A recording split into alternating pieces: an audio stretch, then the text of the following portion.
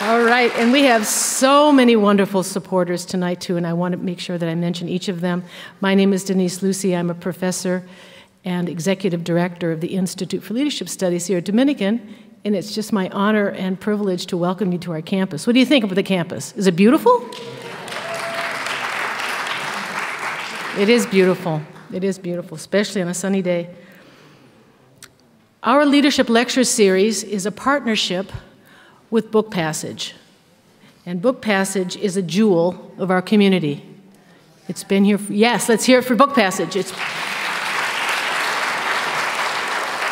We've had the privilege of Book Passage here in Marin and San Francisco for 45, maybe 6 years. And it's just a tremendous partnership that Elaine and Bill Petrocelli have provided to Dominican. This is our 17th year. This is our 140th lecture of the most amazing people in America have come to this hall and welcomed our students and our campus and you.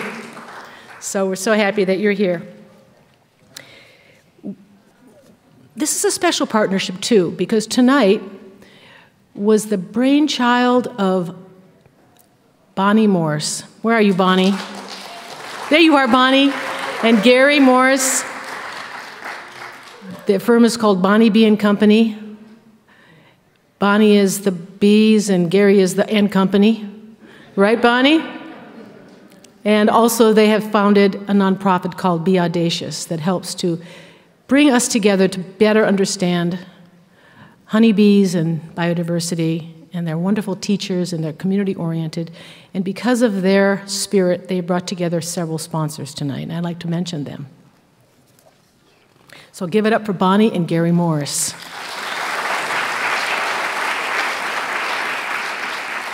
Marine Conservation League. Who knows about, yes, let's do it. I learned that Marine Conservation League is 88 years old. Yes, founded by 4 women in Marin who decided that the Golden Gate Bridge was going to bring development to this area and decided we needed to conserve our land, and they did do that for us 88 years ago. Yes. So they've helped to acquire and preserve some of Marin's defining public lands, including Mount Tamalpais State Park and Point Reyes National Park, because of MCL. Their work continues as our community faces unprecedented threats from wildfire, drought, and loss of biodiversity. Thank you, Marin Conservation League, for your support tonight.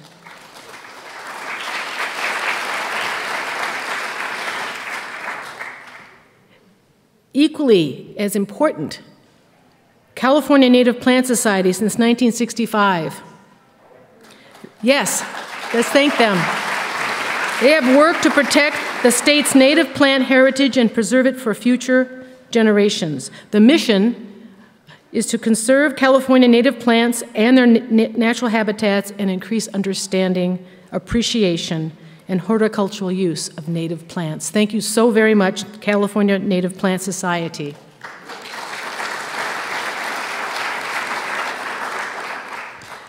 The Marin Municipal Water District supports the efforts to increase the usage of native plants in all of our gardens.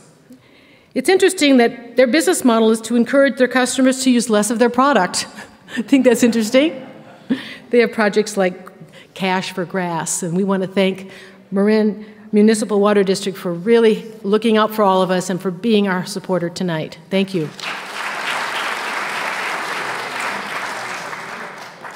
Our Water, Our World is an award-winning partnership between city and county-based water pollution prevention agencies, also with garden centers and hardware stores selling pest control products. Their focus is on less toxic, eco-friendly products and techniques. Thank you so much, Our Water, Our World, for helping on that project. And also, as I mentioned earlier, Bonnie and Gary Morris of Be Audacious created a project called 10 + 10 + 10. It means that we can each do something. 10 foot by 10 foot, we can plant diverse plantings, couldn't we? And then give us $10 so we can promote that goal. So please give $10 to 10 + 10 + 10 at Be Audacious. And we want to thank them for helping us to produce tonight's event. Thank you, 10 plus 10 plus 10. So, with all of that support, we now can bring you our guest speaker, Dr. Doug Tallamy.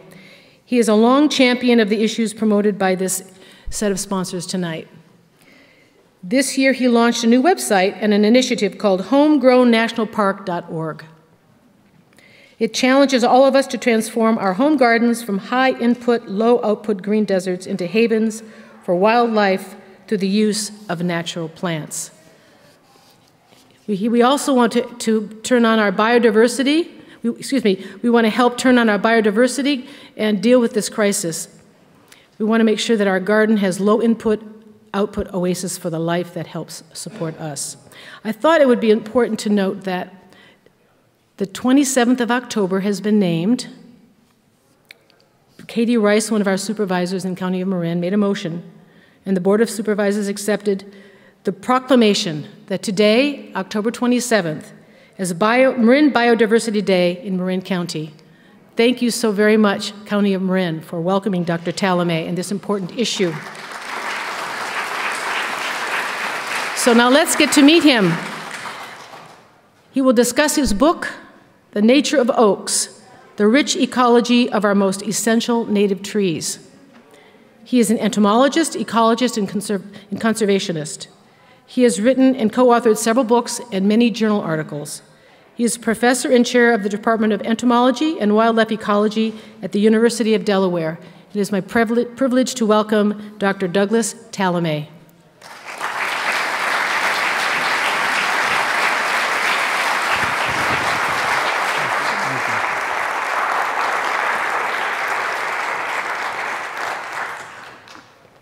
Thank you very much. What a great introduction. Marin Biodiversity Day. What a good idea. Well, it's a pleasure to be here tonight and talk to you about the nature of oaks. I'm really talking about the life that is associated with oaks. Now, remember, I'm from Pennsylvania, so my examples are mostly from Pennsylvania. I use California examples when I got the chance. But most of what's happening in Pennsylvania is happening here as well. So the idea is to give you an idea of what you might see on your oaks. So my story starts in July 2000. That's when my wife and I moved into our new home in Oxford, Pennsylvania. It was part of a farm that was broken up. Had been farmed for almost 300 years, and the last thing they did was mow it for hay. So there were very, very few plants there, almost no biodiversity at all, and our goal was to restore the life on this little plot of land. Well, in order to do that, you need to put plants back. We moved in July, but in September, there was a pair of oak trees down the road about a mile and a half that we had a little running route. We used to pass them, and they started dropping acorns. They're white oaks. So we got some of those acorns and planted them as step one in regenerating the biodiversity at home. So the white oak group germinates in the fall, and that's what they look like. They'll put out a radicle. It's a little root, goes straight down. They don't put up any green mass until the following spring. And that's what that looks like in the following spring, a couple of leaves, and then they just sit there. And this is one of the reasons that people, they've associated slow growth with oaks, particularly in the white oak group. They say, well, they're just sitting there and they're not doing much. They actually are doing a lot. They're building a huge root system. In their first year, oaks grow 10 times more root biomass than leaf biomass. And it's a really important part of their life history because those roots are going to carry them through a very long life if they're allowed to build them. And we'll talk more about that later. So that's what our house looked like after the first year of that oak growing. I've got a little deer cage around it because where we come from, there's a lot of deer, and they love those oaks. So we're going to follow that oak. 18 years later, that's what it looked like. It's 45 feet tall, 47-inch circumference, canopy spread of 30 feet. Still a baby, but it's a real landscape tree. Now, oaks are the lifeline for an awful lot of species. There are dozens of species of birds that depend on oaks. Lots of mammals, rodents and bears and raccoons. A few reptiles, not too many reptiles, fence lizards and a few things like that. Hundreds of species of moths, though, are associated with oaks, and then the parasitoids and predators that depend on those moths. We've got Centipede gall wasps, we've got a lot of beetles, June beetles, longhorn beetles, metallic woodworm beetles, weevils, spiders. I don't talk a lot about spiders because I found that people don't like them very much. And then dozens more species of arthropods, mollusks, and annelids that are associated with the oak leaf litter underneath the tree. The problem is that this diverse web of life that's associated with oaks almost everywhere, it goes unnoticed and unappreciated by people who have oaks in their landscapes. And that's a shame. That's why I wrote this book, The Nature of Oaks. It is a month-by-month guide to the things that could be happening on the oaks near you. So before we start, let's talk about a few facts. The genus Quercus, that's the oaks, contains 91 species in North America, 435 species globally. It comes from the Celtic quer, meaning fine, and ques, meaning tree. So oaks are fine trees, and they are indeed. There are 4 main taxonomic sections in the genus that are common in North America. The white oak group, Quercus, the red oak group, Lobate, the live oak group, Virentes, and a much smaller protobalanus group, the canyon oak group, and you have that out here in the west. This is the distribution of oaks in this country. There are 1 or more species in every place except the brown areas. So the high mountainous or very dry areas don't have any oaks. But you can see California has a number of species. The center of distribution in North America is the southeast, where we have many of those species. But oaks are distributed through most of the country. They have a much longer life cycle than people think. Average 900-year life cycle. 300 years of growth, 300 years of stasis, and 300 years of decline. During each one of those periods, they're delivering unique ecological services to the landscape around them. Everybody wants to know what the oldest oak tree is in the country. In terms of a traditional tree that we think of, it's probably the Middleton oak. It's a southern live oak. It's estimated to be 1,500 years old in Charleston, South Carolina. But I don't know if you've heard of the Palmer oak. You guys have a species of oak out here in California. The Palmer oak will clone itself, and this particular specimen is estimated to be 13,000 years old. So that beats even many of the redwoods, right? So oaks can live a long time, and they can get huge. This was the Y oak in Y, Maryland. It was the biggest white oak in the country. It's gone at this point, fell over in a hurricane, but I saw it shortly before it fell over, and it's a big tree. Oaks do get big. And again, that's another thing that people think, that all oaks are gigantic. Not true. We'll talk about that. Other things we're going to talk about. Oaks have superior ecological function. They have the highest biodiversity value, meaning there are more types of life associated with oaks than any other tree genus well, at least in the temperate zone. They're sequestering more carbon dioxide, pulling carbon dioxide out of the air and locking it up in their tissues, and then pumping the extra carbon dioxide, or the extra carbon that they're fixing through photosynthesis through their roots into the soil. Our soils are brown or black because of the carbon that plant roots, particularly oaks, have deposited there over the eons, and those are good things these days. They're the best soil stabilizers. We'll talk about why. They make the best leaf litter, which means they're promoting the healthiest watersheds. Okay, I started this book in October, and people are always very interested. Why October? Because that's when my wife said, you should write a book about oaks. And it was October. And I looked out the window, and that's what my oak looked like. We're going to follow the life on that particular tree. And October, of course, is the month that we're bombarded with acorns. When you get acorns, they're going to drop mostly in October. And a single oak can make up to 3 million acorns in its lifetime. Acorns are large. They're large seeds. They're very nutritious, and they're supporting an awful lot of life forms. Like rodents, we don't talk about that too much, but they really depend on it. The big guys do as well. Black bears love acorns when they're around, and of course the squirrels that we see all the time, and the cute deer that are now a problem throughout the country because we've got too many of them. A number of birds depend on oaks, turkeys, for example. You've got turkeys here now because we introduced them, didn't we? Red-bellied woodpeckers, titmice, towhees, believe it or not, nuthatches, Lewis's woodpecker, flickers. Many ducks depend on oaks, particularly wood ducks. They really love them. Any acorn that falls into the water, they dive for them, but they'll come out on the land and they eat a ton of oaks as well, or acorns. Every time I misspeak, you have to clap or something so that I stop doing it. There are a number of invertebrates that depend on acorns, like the acorn weevil. This is an acorn weevil larva tunneling out of an acorn. That's what the adult looks like. They can be very common in acorns.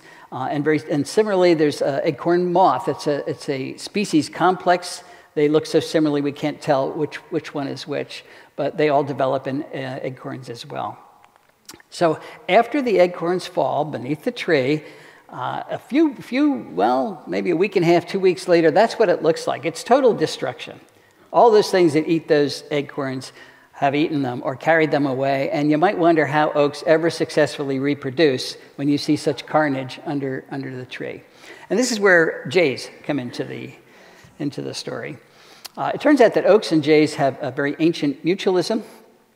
They both evolved in Southeast Asia about 65 million years ago, and they started this mutualism right away. Jays get food in the form of those acorns from oaks, but jays, the way they use those acorns, allow oaks to move farther and faster than any other tree genus in the world. And this is how that works. Jays store acorns for winter food. So they don't cache them, so they're not taking a bunch of them and piling them together. They bury them individually, and that's important. So they will pick up an acorn, and then they'll fly up to a mile from the parent tree, which is much farther than other acorn dispersers will actually move them. Then they bury that acorn beneath the ground. Now, if they think another jay has seen them do that, they'll wait around a little bit, and then they'll dig it up and move it, because jays know that jays steal acorns. And then, of course, during the winter, the ideas are going to go find those acorns. Now, a single jay can bury up to 4,500 acorns each fall. But they only remember where 1 out of every 4 acorns is. And that's the key. That means a single jay can plant 3,360 oak trees every single year. And if they're planting them a mile away from the tree, they have moved oaks a long way. Now, I've got a blue jay pictured there because that's the jay in our yard, but of course you have scrub jays out here. I think we've got 7 or 8 species of jays around the country, and in Eurasia, jays are doing the same thing. There's a scrub oak eyeing an acorn. They're doing exactly the same thing. But jays are not the only birds that have specialized relationships with acorns. You know about the acorn woodpecker. It's a beautiful bird that depends on acorns. They have a very interesting behavior. They live in family groups that defend territories. And these territories are trees that they have drilled holes into so that they can store their acorns. And they stuff them in those holes. I'm not sure why they're doing that. Rather than burying them in the ground, they store them in the holes, I guess, and then they eat them when they get hungry. And they can store a lot of acorns. Up to 50,000 holes will be drilled in a single acorn tree. And they'll use that for years. So they eat them during the winter, and then the summer they're empty, and then they fill them up again in the fall. And that's worth defending. There's an interesting, if you're looking for examples of natural selection working, there's an interesting little tidbit about the beaks of acorn woodpeckers. Pacific populations have bills that are 20% longer than the acorn woodpeckers in the interior. Why is that? Well, the coast live oak has really long acorns. So they have to drill holes that are deeper for them than many of the species of oaks in the interior. Okay, November.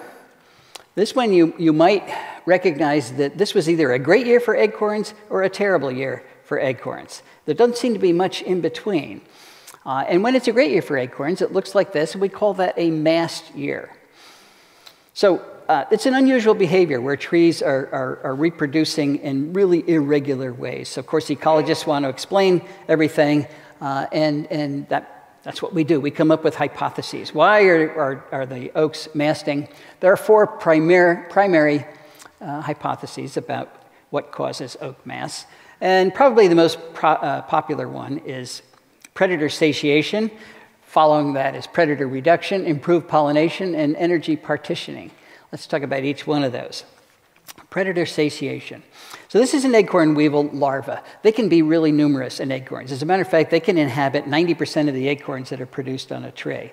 Now, if oaks produced acorns at a fairly regular state, acorn weevils and acorn moths and all the other things that eat acorns would stabilize their populations around that number, and they'd eat all the acorns. There'd be very few left for oak reproduction. But if oaks produce a lot of acorns one year and the acorn population explodes and the squirrel population explodes and everybody, and they do, in the rodent populations, they all go crazy when you have a mast year. And then the next year the oaks produce very few acorns or none, those populations crash. That's reducing the acorn predator population. And you probably go 2 or 3 years with very few acorns. And then there's another mast year. And at that point, the acorn eaters' populations are very small, so there's so many acorns that overwhelms them, and they can't eat them all. Improved pollination. I'm not sure why you invited me here, or why Bonnie invited me. She's a bee person, but oaks are wind-pollinated. So it's one of the things oaks don't do is help the pollinators. Actually, there's growing evidence that a number of native bees do use oak pollen. They just don't move it around and actually pollinate. But they're wind-pollinated, which means the more pollen you have floating around at the same time, the greater the chance the pollen is going to go from the male flower to the female flower. And it's got to go from the male flower on one tree to the female flower on another tree, because a single tree doesn't produce male and female flowers at the same time. So that's a game of chance. And the more, again, if you have a mast year and all the oaks are releasing, the catkins are releasing a tremendous amount of pollen at the same time, there's a better chance that pollination will be successful. And then finally, energy allocation.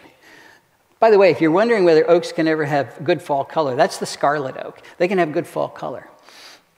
Well, energy allocation, there's never enough energy to go around. So oaks divide it up. Some years they'll put the energy towards acorn production. Other years they'll put it towards growth. They almost never have enough energy to put it towards both at the same time. So it's specializing in what they're going to do. Now, none of those hypotheses are mutually exclusive. All of them could be happening at the same time. And don't ask me when the next mast year is going to be, because nobody's been successful in predicting that. Weather comes into it, whether it's raining when the catkins are releasing their pollen. So a lot of factors going into it, plus what we just talked about. Okay, December. So here's another peculiarity about oaks. You might notice, particularly in the white oak group again, that they don't drop their leaves in the fall, particularly young plants, and particularly the lower branches, the juvenile leaves on young plants. They hang on the tree all winter long. That condition is called marcescence, and it's peculiar to not just oaks. There's not many trees that do it, but oaks do it more than others. And again, we got to explain it. Why are they hanging on to their leaves? It's a deciduous tree. Everybody else has dropped their leaves. Why are they hanging on? And the leading hypothesis here is that it wasn't all that long ago that there were huge Pleistocene mammals, many of which were browsers, meaning they were eating buds of woody plants that roamed North America and Eurasia. These are the group of large mammals that were in Mexico alone. 3 species of mammoths, the giant sloth that could reach up 18 feet. Those were big guys, and they ate a lot of buds. But if you surround your buds with dead leaves, it's hard to get a mouthful of a nutritious bud without getting a mouthful of something that you don't really want. It also makes a lot of noise when you forage on an oak branch like that. And there were a lot of predators around back in those days too. And it wasn't that long ago, 8,000-9,000 years ago, that these things were still active in North America. And the fact that you only have marcescence on lower branches supports this hypothesis. When you get about 18 feet up, there's no more marcescence. And that's as far as those browsers could actually reach. So hard to say for sure, but that's the leading hypothesis. The marcescent condition of oaks gives them a landscaping trait that most other deciduous trees don't have, and that is you can use them as screens, even in the wintertime. You can certainly use them as screens in the summertime, but in the wintertime they hang onto their leaves so you can block out your neighbor that you don't want to look at with your oaks. All right, January. Where I come from, it's cold in January, and you don't think there's a lot happening. Most people are not out looking up in the trees. But if you do look in a tree, this is a Quercus garryana, by the way, the Oregon oak, you might see birds up there, little birds, things like golden-crowned kinglets or chickadees or titmice. Now, chickadees and titmice are eating seeds at our feeders all winter long, but only 50% of their diet is seeds. The other 50% is insects and spiders. And the golden-crowned kinglet and ruby-crowned kinglet, they're insectivores. They don't eat any seeds at all. They're tiny little birds, and they should have migrated, like all the other insectivores that go south where the insects are still common. But they don't. And they're bouncing around these trees as if they're finding something to eat. Well, I'm an entomologist, and we all know that there aren't any insects up in the dead branches all winter long. So that's a big puzzle. Well, Bern Heinweg is a great naturalist. He writes the column in Natural History magazine every fall, every month. He's always thinking outside the box, and he wondered why golden-crowned kinglets were bouncing around those trees in January in Maine. So he looked in their crops, and he found the crops were full of caterpillars in January in Maine, which means there's caterpillars up there. And there are caterpillars up there. If you climb up in your oak, as I did to get a vine off in November a few years ago, you come down and your shirt's covered with caterpillars. They're sitting on the branches looking like sticks. And they look a lot like sticks, so we don't even notice them. What are they doing there? Nothing. They're just sitting there. And when it goes below freezing, which it does frequently, there are antifreeze proteins that keep their cells from bursting. And so they shrink a little bit in the cold, then they swell a little bit, but they're not eating anything. They're simply sitting there all winter long. Why are they doing that while the birds are eating them? Again, nobody knows, but the leading hypothesis is that these are late instar caterpillars, mostly in the family Geometridae, which means they have a little bit more growing to do before they become adults. And if they're hanging around the trees all winter long, they are there ready to eat the brand new leaves that pop out. And they can eat them faster than anything that overwinters as an egg or anything that overwinters as an adult and then has to lay eggs. So they get the first dibs on all that new foliage if they make it through the winter. February. This is definitely the quietest time of year for oaks. So it's a good time to look at oak landscaping myths. Now, you know, myths typically have some degree of facts associated with them, or they used to anyway. So, I'm glad somebody got my little joke. But I hear this all the time. I can't plant an oak because they're too expensive. They grow too slowly to use as landscape plants. They're too big to use on small plots. They're going to lift up your sidewalk. They're going to burn down your house when you have a fire. And one I took up, because I didn't think you had a problem with it here, is that they're going to fall down and crush your house. But I just heard they do that here too. So let's look at each one. Is there any basis to any of these myths? So oaks are too expensive. Well, they are if you insist on planting big oaks. If you want instant gratification, I've got to start with a big tree. And most people, when they landscape, that's what they want. They think their landscape is a postcard. They're going to put in the trees the way they want them to be eventually. They're never going to change. So they want to start large. And they're willing to pay a lot of money to do that. But there are problems that can be associated with that, and that is how those trees are actually grown. When you grow a big tree in a pot, it depends on how you do it. And I just learned this. I was under the impression that it is impossible to grow them in pots without them becoming seriously root bound. Now remember that great big root system we talked about? They'll go around and around and around the pot, and then when you transplant that, they continue to grow, but they strangle each other. And in a few years, the tree kills itself. So you have to be very careful that if you get an oak grown in a pot, it is not root bound. Now there is new technology called air pots that allow air to seep in from the side, and it's pretty good at preventing the root-bound condition of oaks. So apparently you can get a bigger oak now if it's been properly grown without it being root-bound. It still will be very expensive, and I mean like $3,000. The other alternative is to buy them in balled and burlap condition, and You can see they're not very happy. In order to do that, those trees have to be seriously root pruned. So those giant roots they put out everywhere, they're chopped off, and then they wrap it in burlap, and then they bring it to your yard and plant it. If I plant an acorn the same day I plant one of these trees that I've just paid $3,000 for, this tree is going to sit there for a decade trying to rebuild its root system. And it's not going to grow at all. It's got a 50% chance of dying. My acorn is going to grow and surpass that tree in the same time period. It'll be much healthier and a much happier tree. And that's the tree that's going to get to be 900 years old. This poor guy with no roots isn't.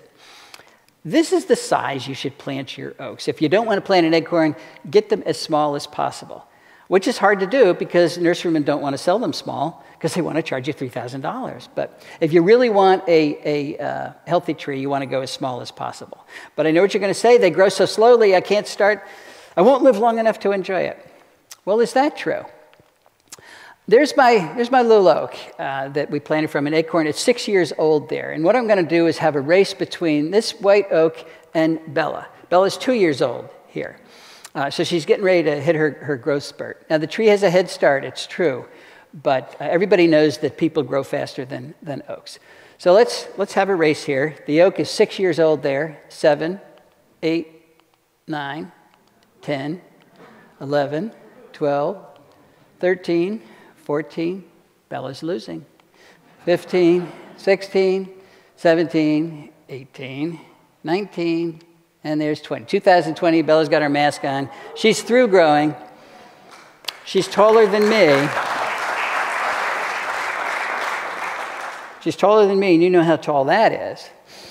But look, she has clearly lost the race here. So this is a white oak, the slowest growing oak we have in the East, but obviously it's not so slow. They grow just fine once they get going. And by the way, Bella's not my daughter. We just kind of borrowed her for this.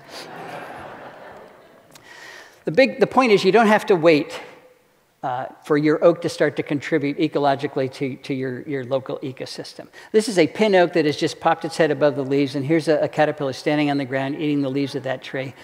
So it's contributing to the local food web immediately, the same year you put in that acorn.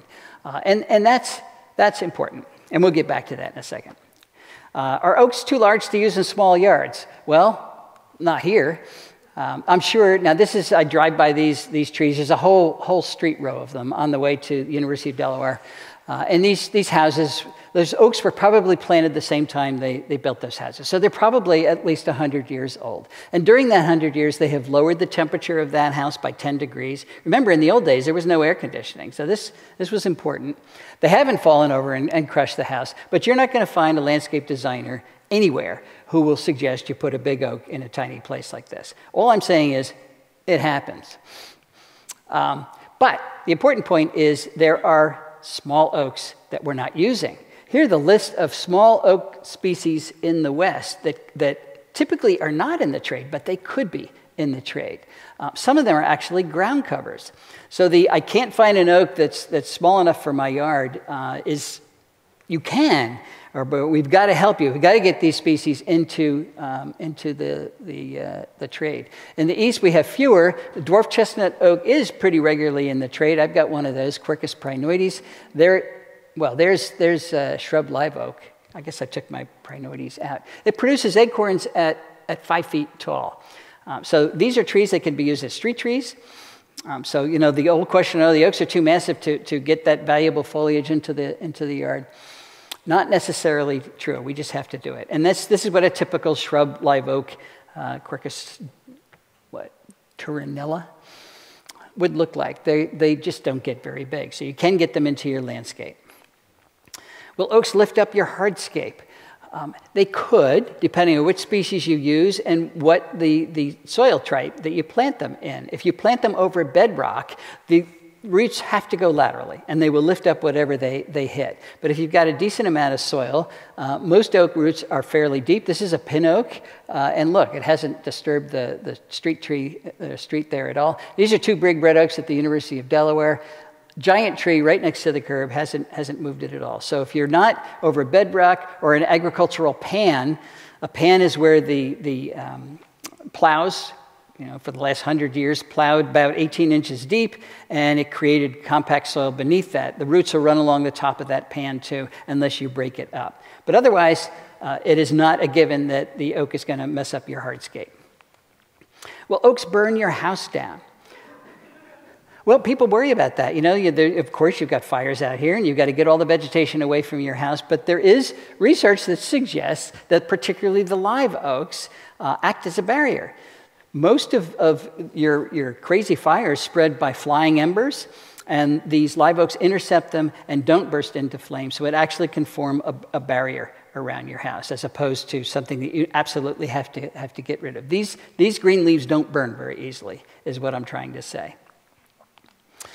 Okay, March. Those marcescent leaves are finally starting to drop, which means they're going to start to do a lot of important jobs on the ground. There's a tremendous amount of diversity in leaf shape in the genus Quercus. This is just a little bit of it, but juvenile leaves are much bigger than adult leaves. You've got leaves that look like willows, so we call them willow oaks. That's the emery oak right there. They look like hollies.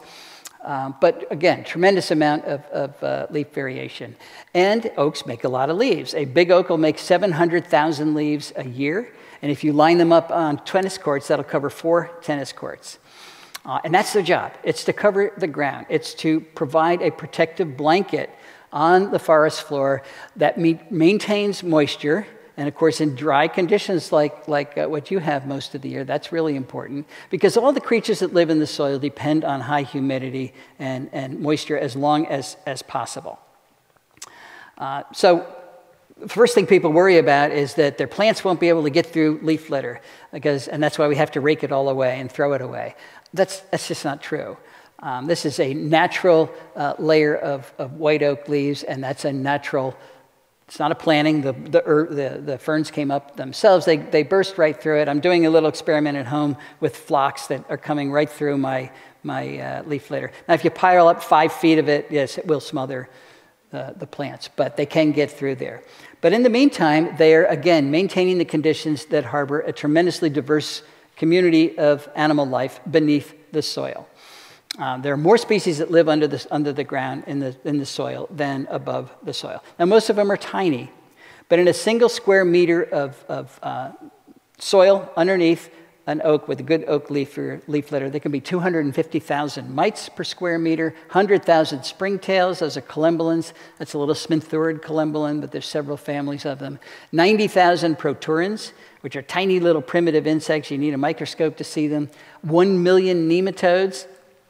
A lot of things happening under there, but none of them will be there if the soil dries out and you lose your leaf litter. There are actually things that eat leaf litter, like the banded hair streak. The caterpillars eat the dead leaves.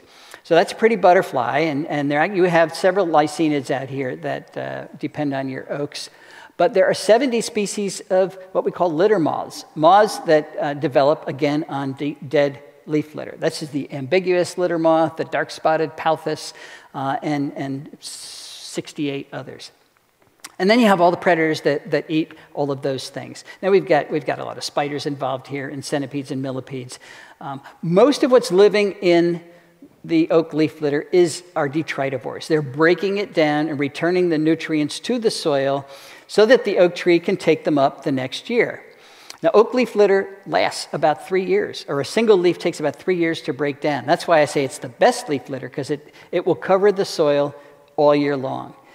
Back east, when we have maples and we have birches and tulip trees, those things don't make it through a single season before breaking down, which means the soil is exposed. Then you get a rainstorm, it erodes away, you lose the moisture, the sun bakes it. So the oak leaf is protecting this very valuable community, as well as all the mycorrhizal fungal community that are breaking down the leaf litter and returning the nutrients to the soil. In other words, you've got a circular economy in your yard if you keep the leaf litter there. When you rake it up and throw it away, then you either fertilize your tree, and you won't ever do it the way the tree wants to be fertilized, or you don't fertilize it, and eventually it just runs out of nutrients, and that's why it doesn't live 900 years. So we used to think about, well, we're now thinking about moisture. We want all of the rain that falls on our property to stay on our property. And if you landscape in a way that it runs off, you've got to change something. Build rain gardens. You want to keep it there so it can infiltrate. Same thing with leaf litter. You want all the leaf litter that falls on your property to stay in your property so that all that nutrient can be recycled and you can have a healthy soil ecosystem. April is when bud break finally starts to happen. And it's the chance for you to see one of the most ephemeral interactions in all of nature.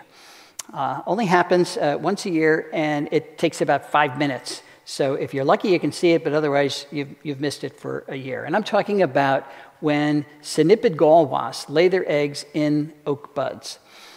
So that's a female synipid gall wasp. She's going to create a gall, and we'll talk about what that is in a second. That's her ovipositor right there, and she's inserting an egg into the meristematic cells of this oak bud. That is a male gall wasp who has already mated with her. He's riding her so that when she finishes ovipositing, he will mate with her again. He wants to make sure that he fathers every single egg that she puts out. This is a hopeful male that hopes he goes away. And maybe he'll try to knock him off, I don't know, but typically he's a loser. So what she's doing is injecting an egg into the oak bud, but she's also injecting plant hormones, which manipulate the growth of those cells. The cells in a meristematic bed like this are like stem cells. They can turn into lots of different things. So what they turn into is a compromise between what the oak wants them to turn into and what the synipid gall wasp wants them to turn into. I often hear about galls, people call them cancerous growths on a tree. That's not a good analogy because cancerous growths are uncontrolled growth. They're just growing and growing. Galls are extremely controlled growth, and every single galler species, every single synipid species makes a species-specific gall shape. So you can identify the species of galler just by looking at the type of gall. There are a lot of gallers out there, about 5,000 species of synipid galls on oaks, which is most of the species of synipids in the world. A single tree can support 70 different species of gallers. Now, most galls are hollow, which is curious. When you break them open, there's a bunch of air in there. The synipid larva is in a little case here. It's very hard, but you got a lot of air and then the outside of the gall. And you might wonder, what the heck are they? Why are they so big and why are they hollow like that? Well, oak synipid gallers have more natural enemies, more parasitoids, other wasps like this pterimid wasp that lay their eggs in the galler than any other type of insect. So they have to protect themselves from this very serious threat from all of these parasitoids. That's a female with a very long ovipositor. And the space between the galler itself and the outside of the gall has to be bigger than that ovipositor. Otherwise, she can reach it and parasitize it. So when this gall is expanding very quickly, she can reach it, but after that, it's big enough and the parasitoids can't get to it. So this is the oak chalcid gall that you have here in California, Pterimus californicus, and look how long that ovipositor is, and it probably explains why the galls on Quercus garryana, the Oregon oak or the Oregon white oak, it's formed by this synipid, Andricus quercus californicus. Great name. It's the biggest gall that we have, and it's got to be big enough so that that pterimid can't get its ovipositor into those baby gallers. There is tremendous variety in galls. Many of them look like plant diseases. People think they're plant diseases. There are 536 species of plant galls west of the Rockies. Most of them are synipids, and most of them are on oaks. Some of them are on the stems, others are on the leaf itself, and some are hairy and some are not. And this really looks like a disease, but it's actually a series of galls. Some look like that. Some look like pottery. There's another one on the leaf. Some look like brains. This is an interesting one on an oak leaf. Each one of those holes is an exit hole from a single synipid. So these 4 galls on this leaf produced, I don't know, count them up, more than 100 synipid gallers. There's an interesting contribution of galls to our written history, human written history. A long time ago, thousands of years ago, we found out if you grind up galls this particular type of gall. And by the way, that's the exit hole where the galler has come out of. And combine it with a few chemicals, it makes an indelible black ink. And all of our recorded history, until we came up with better options, was written with gall ink. The Bible was written with gall ink. The Magna Carta was written with gall ink. The Declaration of Independence was written with gall ink. The scribes and monks in the Middle Ages, all of our recorded history came from gall ink. So there's a little factoid that you can forget. Once those marcescent leaves fall, you can now check your oak and see whether you've got any polyphemus moth cocoons on it. Now, you have polyphemus moth out here as well. That's what the cocoon looks like when it's hard. They're hard to find when the marcescent leaves are covering them up, but they're easy to see once those leaves drop in April. They're silvery, they're large. It comes from a sausage-shaped caterpillar, giant silk moth. That's what the caterpillar looks like, and that's what the adult looks like. And if you find one, it's a good thing, because like most of our giant silk moths, like most of our insects in general, they are in steep decline. And one of the reasons they're in steep decline is because we don't turn our lights off at night. Turn your lights off at night, maybe you can find a polyphemus moth on your oak. Okay, in May, it's when the biological year really gets going, because the leaves have fully expanded. They go through their full expansion during May. And close on the expansion, the heels of the expansion of those leaves comes the things that eat those leaves. And we're talking about caterpillars. And close on the arrival of those caterpillars comes the migrating birds. It is not an accident that our migrating birds are following the populations of caterpillars that are eating our deciduous trees. And if you're a birder, do you have any birders here? At least in the East, birders know if you're going to see warblers, you've got to go to oaks, because that's where they're going to be. And I actually had a student several years ago, Christy Beal, who quantified this. She looked at the number of minutes warblers were foraging on different families of trees. This is the Fagaceae, that's where the oaks are, oaks, beeches, and chestnuts. In cemeteries, these are big old trees in cemeteries. Well, the only Fagaceae in her study were oaks. There were no beeches and there were no chestnuts. So that's obviously where the birds are going. The next one here is pine, so they're a little bit there, but then they trail off. I mean, if you're a foraging bird, birds don't know where the food is. They have to go look around. So they go in, look around, and if there's no food there, they don't return. If you went to ShopRite and there was nothing on the shelves, you wouldn't go back again. It's called optimal foraging. We don't want to waste our time looking for food where there isn't any. So what's the food? The food is caterpillars. Caterpillars drive the food web for most of our birds and many other things.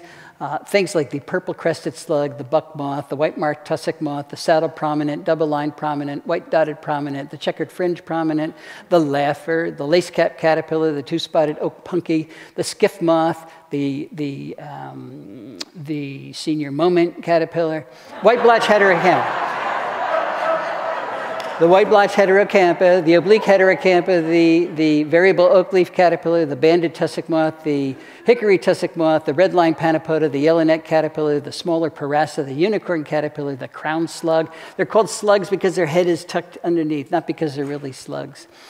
The purple, the pink-striped oakworm, the streaked dagger moth, the epilated dagger moth, the lesser oak dagger moth, the greater oak dagger moth, the afflicted dagger moth, the red-humped oakworm, the orange-humped oakworm, the confused wood grain, the spiny oak slug, and my favorite, the spun glass caterpillar.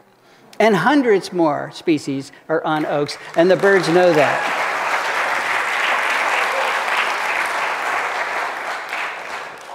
If this were 9 in the morning, I wouldn't have goofed that up. That's what our house looks like today. Actually, the leaves are starting to fall, but we put a lot of plants back. So I'm traditional, I've got lawn there, but about 4 years ago, I decided to take a picture of every species of moth that I've found that is making a living in our yard. I'm still at it, but I'm up to 1,140 species of moths on our property because we put the plants back. Almost 30% of them are on oaks. And that's why I call oaks keystone species.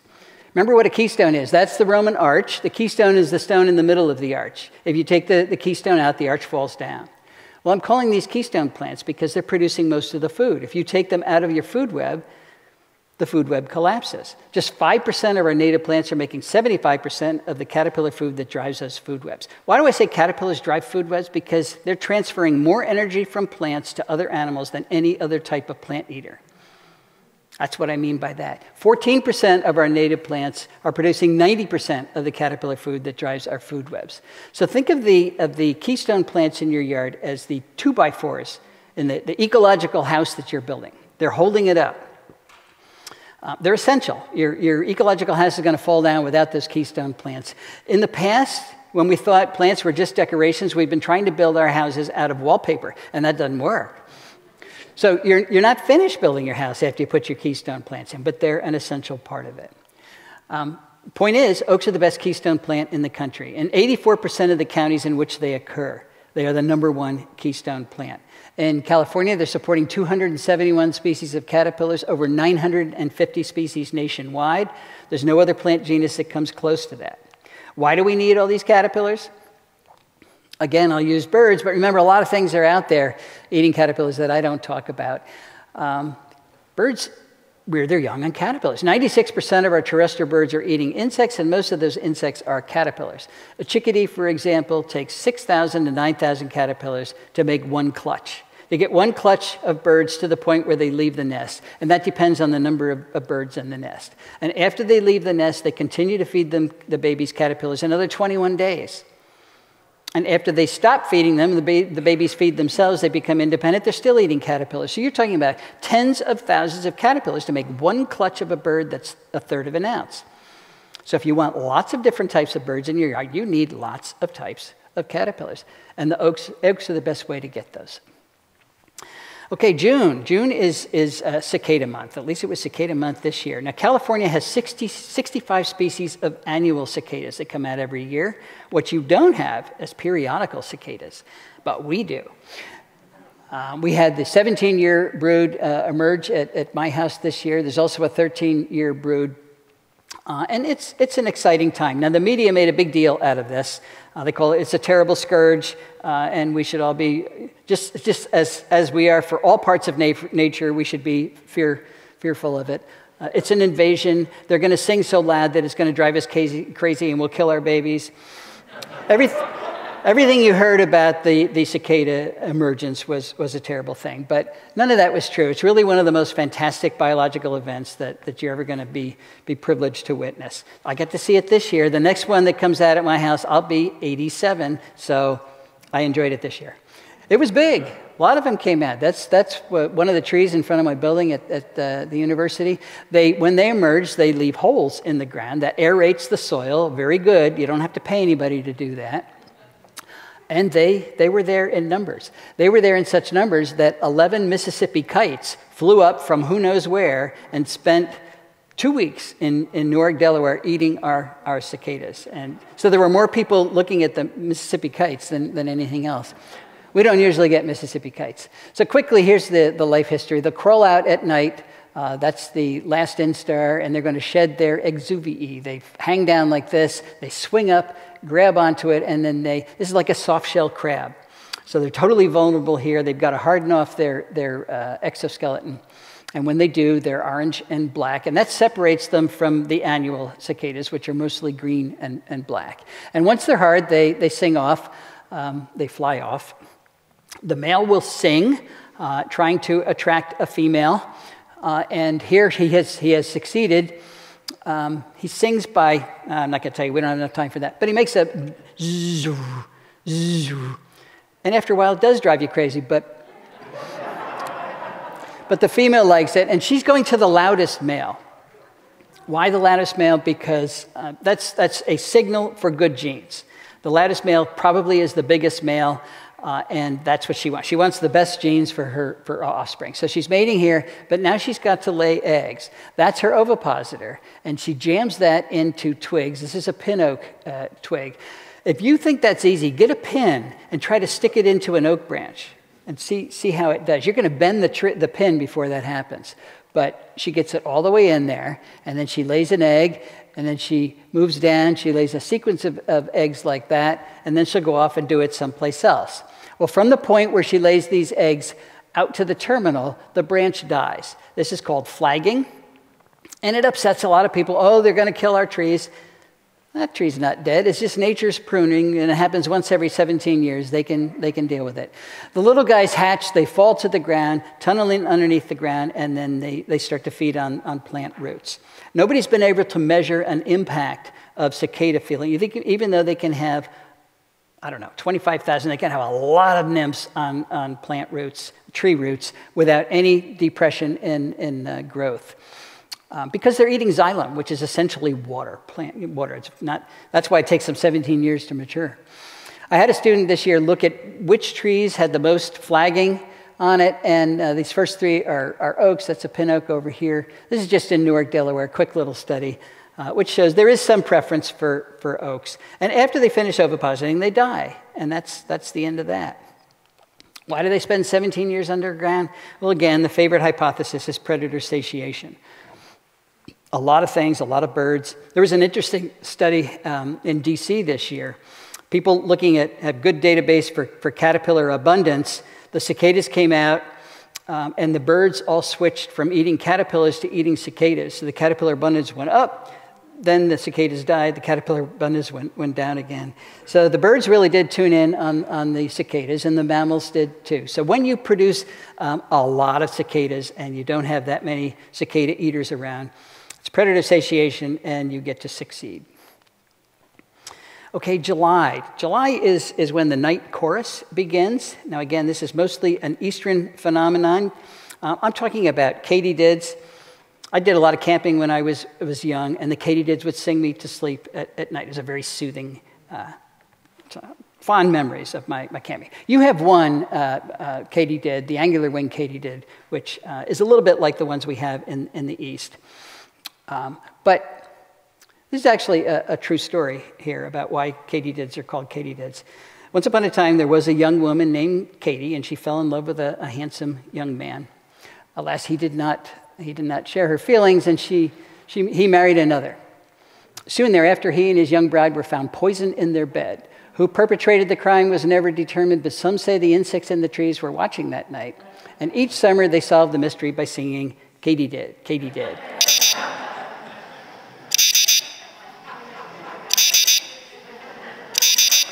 So that's why katydids sing. The male, again, it's the male singing. They lift up their wings. There's a scraper and a file, very sclerotized sections of those wings, and they rub them back and forth against each other. There are 4 species of katydids that are common in eastern oak forest, and they really are an important part of the oak ecosystem. This is a female. She's a 5th instar. She hasn't reached maturity yet, but her ovipositor is ready to go. There she is with her wings fully developed, and she's going to lay her eggs, glue them against a twig. They're big flat things, so if you ever see those, people always wonder what they are. Those are katydid eggs. These have already hatched, but they stay glued there for a long time. Okay, August is a time, from the time oak leaves first emerge and expand, they start to get harder and harder. Every single day, they're a little tougher to eat. And leaf toughness is a defense against chewing insects. And August is the time when they are the toughest. They're filled with tannins, they're filled with lignans, and they are very difficult to eat. But there's still caterpillars around in August that are eating those leaves. How do they do it? They do it in a couple of different ways. The most common way is through gregarious feeding. This is the yellow neck caterpillar, an early instar, and apparently a lot of mouths are able to get through the tough leaves easier than single mouths. That's the same species in 5th instar, but they all eat together. And when they do this, they can actually strip the leaves off a single branch.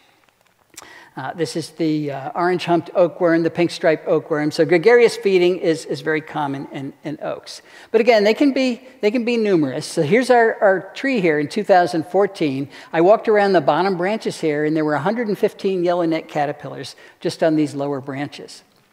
The point is, can you see any of them? Can you see the damage? No. But if I knocked on your door and said, you've got 115 yellow-neck caterpillars stripping your oak leaves, most people get the spray can, call the man, save the tree. They're going to kill my tree. They're not going to kill your tree. Your tree is adapted to that. Your tree is sharing some of its energy so that you have moths, so that you have birds, you have life in your yard because the tree was willing to pass on that energy. And that's the problem with non-native plants. They don't pass on their energy. You don't have any caterpillars, you don't have any birds, and that's why we plant oaks. Oh, there was a woman, I met a woman in New Orleans several years ago, Tammany Baumgarten, who suggested that we all practice the 10-step program. Take 10 steps back from your trees and all your insect problems disappear. That's how you control the insects on your tree. Okay, another option is to become a leaf miner. So the toughness is in the cuticle, the lower and upper epidermis, but the palisade mesophyll, the parenchymal cell tissues in the middle of the leaf are still very, very tender, and that's where the nutrition is anyway. So if you shrink yourself, you can just mine those 2 layers of leaf and become a leaf miner. Then you can be very successful. This is a serpentine leaf mine. The egg was laid here, and it's called serpentine because it looks like a snake. The black streak in the middle there is the poops from that caterpillar. It's called frass. And then it pupated here and then fell out of the tree. This is a blotch leaf mine, another type of leaf mine. There's the leaf miner in there making the blotch leaf mine. And that's what a leaf miner looks like. It doesn't look much like a caterpillar because it's so specialized for mining. But when they come out as adults, they do look like moths. They're tiny, but they look like moths. So things like the solitary oak leaf miner, the gregarious oak leaf miner, the oak tentiform leaf miner, these are all types of leaf miners. And then many others that can capitalize on oaks in August, even though the leaves are tough, because they've discovered leaf mining.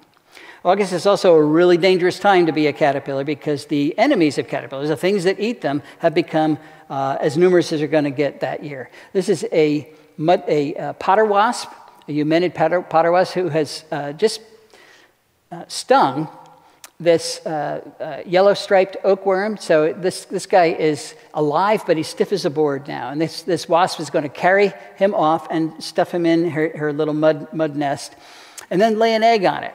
And then the egg's going to hatch and eat him alive. And you might say, well, that's really cruel, but it's really just their form of refrigeration. If she killed this guy and then laid an egg on it, it would rot before the egg even hatched. So this way, it's paralyzed,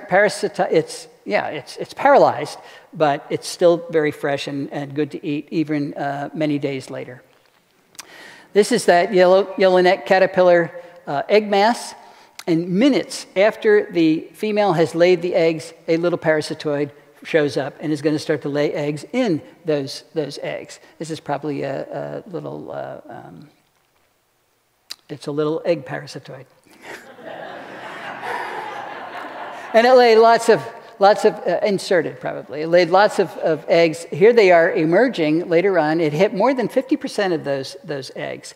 And so this is the natural enemy control that keeps the number of caterpillars down on your trees, as long as you allow these natural enemies to be in your yard. If you had sprayed those caterpillars, you'd kill the natural enemies first, and then they have a chance to explode. Another really common form of natural enemy is a tachinid fly.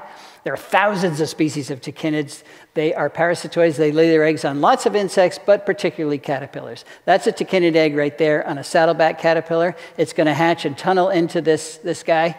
This is the breathing tube of another tachinid larva that's already inside him. It's quite big right now, is eating his insides. And here's a pteromalid wasp that's laying eggs in this caterpillar at the same time. So he's dead 3 times over. This is a contracted Daytana that has 4 tachinid eggs on it. Those 3 haven't hatched yet. That one has hatched. They're going to tunnel in and kill that caterpillar.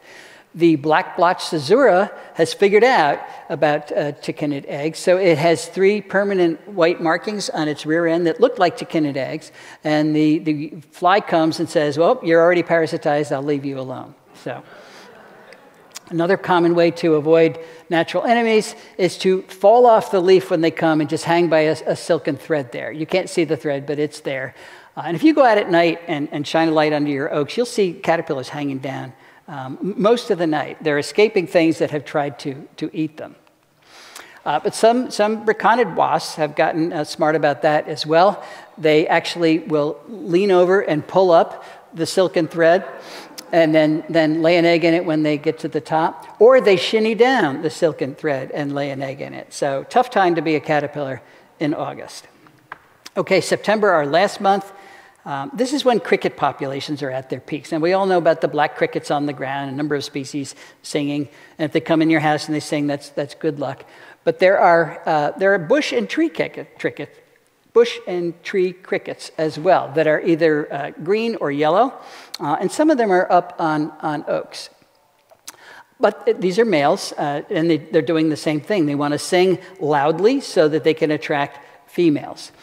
But they're smart about it. They will walk along till they find a hole in a leaf, or some species actually chew a hole of the appropriate size. Then they stick their head through the hole, and they lift up their wings, and then they sing, move those wings back and forth. Most leaves are parabola-shaped, so they're actually projecting the sound out farther and louder than if he sang on a flat surface. You know, kind of like the guys on the football field, they can pick up the sound. So he's sending a false message. I am bigger than I really am. But it fools the female, and she comes and she mates with him. But, you know, he may not be bigger than the other guy, but he's probably smarter than the other guy, and that's a good thing. August is also a good time to see walking sticks. They're orthopterans and the group called phasmids. They're called walking sticks because they look like sticks and they walk. This is on an emery oak in Arizona, but they do come down in the latter part of the year. Most common time for us to see them in the east is September, or even in October. There are records of them being so numerous in West Virginia that they actually have caused defoliation a few times. I've never seen that. That's usually you see one or two a year, so it's kind of a special event. All right, we've gone through the year. Now we're going to talk about what you already know, and that is we've got a biodiversity crisis on planet Earth. You know, you hear that things are disappearing. The birds, we've lost 3 billion birds. They've disappeared in the last 50 years. We've got global insect decline. They're disappearing. They're not disappearing. We're killing them. You know, there's no mystery about why they're not here anymore. We're killing the life that supports us, and that's why we're now in the 6th great extinction that's ever occurred on planet Earth. So it is a crisis. It's a global crisis. But I think it's got a grassroots solution that can involve every single person on the planet. There are 4 things that have to happen on every single landscape today, I think. And that, you know, nobody gets a pass here. Every landscape has to do this. Every landscape has to be involved in carbon capture.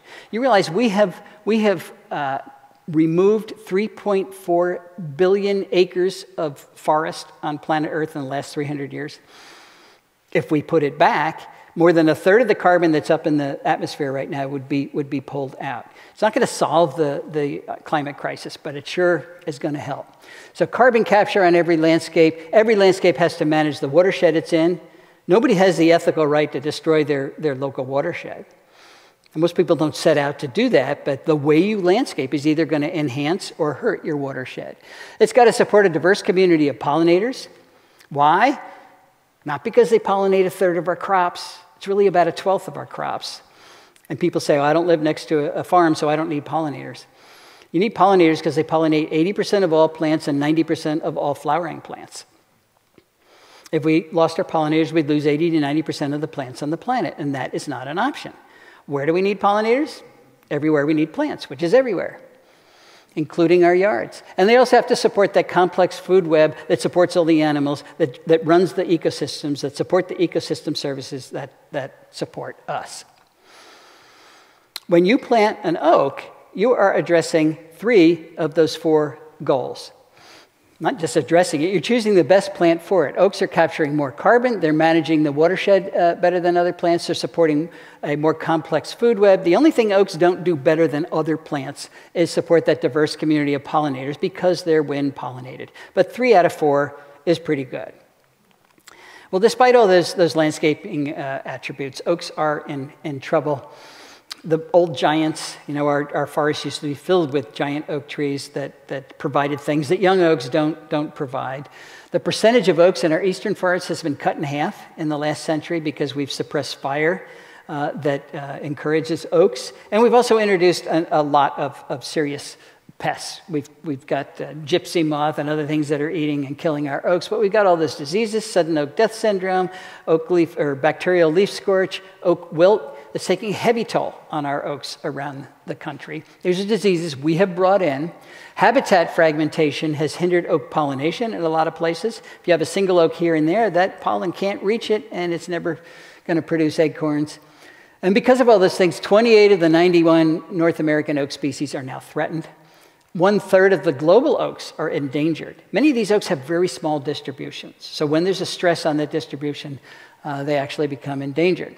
The Oregon white oak, for example, that's the oak you have up and down California and Oregon up to Washington, has lost 97% of its range because it grew where we like to grow crops, pecans, and other things. There are 2,300 species that rely on oaks in Great Britain that are now threatened because of the loss of oaks in Great Britain. And you know, they're rebuilding the roof of Notre Dame Cathedral from French oaks. They're using 6,000 large oak trees to do that, which probably is the last of the big oaks in France. So we humans live out our life in a very brief instant of ecological time, and we can't return those ancient oaks to our landscape during that period. But we can start the process. And in no time at all, the oaks that we plant today will be large enough to assume many or all of their keystone jobs in our yards. Every person on the planet is responsible for good earth stewardship because every person on the planet requires healthy ecosystems. And the best way to exercise your responsibility towards earth stewardship is to embrace the power of oaks. So for the sake of our turkeys, our chickadees, our woodpeckers, our warblers, our jays, our thrushes, our emeralds, our prominents, our gallers, our weevils, our orthopterans, plant an oak, plant a living community, plant the future. Thanks very much.